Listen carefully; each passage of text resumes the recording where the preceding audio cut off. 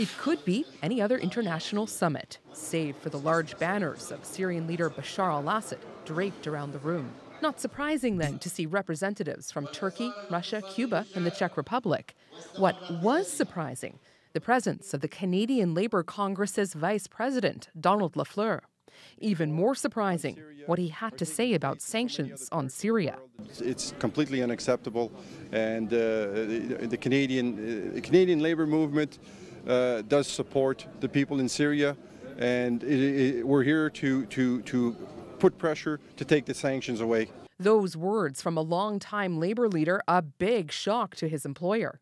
To be clear, we weren't being officially represented there. He had no mandate from the CLC to speak on our behalf or to represent the Congress, and it ought not have been represented that way. The Labour-aligned NDP, in the throes of an election campaign, also taken aback, issuing this statement. We are shocked by comments made by Mr. Lafleur, especially considering the treatment of workers in Syria. We do not endorse them. The NDP has often spoken strongly against slaughter perpetrated by the Syrian government and its allies. It's against our Canadian values as a country. Baguna Badawi, herself a Syrian refugee who now teaches human rights and law in Toronto, it's not just that a Canadian called for an end to sanctions against the country she fled, it's that he attended an event there at all. Him being there is shame.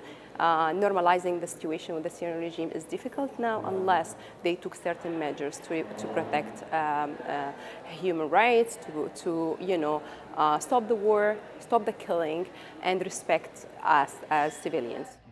Now, we did try repeatedly to contact Donald Lafleur and find out why he went to Syria and who paid for it. So far, no luck, but the Canadian Labour Congress is adamant it didn't foot any of the bill, and it says it will get to the bottom of it.